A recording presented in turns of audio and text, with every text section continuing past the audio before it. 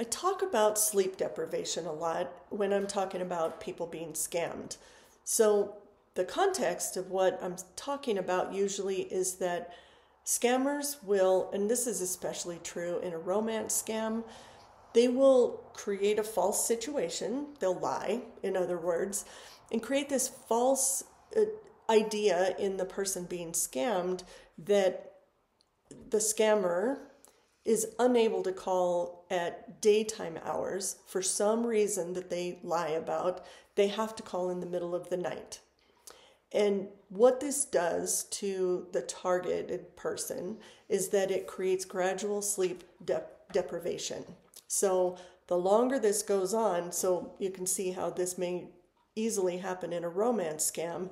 Night after night, you're spending time on the phone instead of sleeping, talking to this person. They keep you on the phone, perhaps. And gradually over time, the sleep deprivation gets to a point where your cognitive abilities are not what they usually are.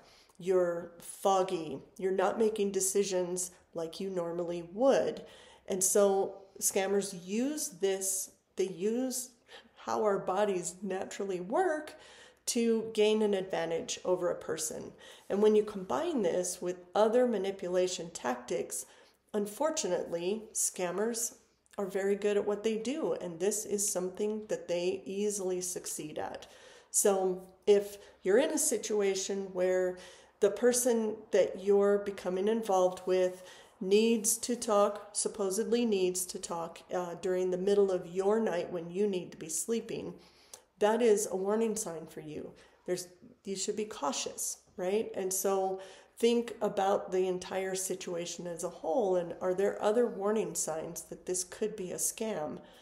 And just another little tidbit that has to do with sleep deprivation is that sometimes you may always receive calls in the morning when you would be waking up.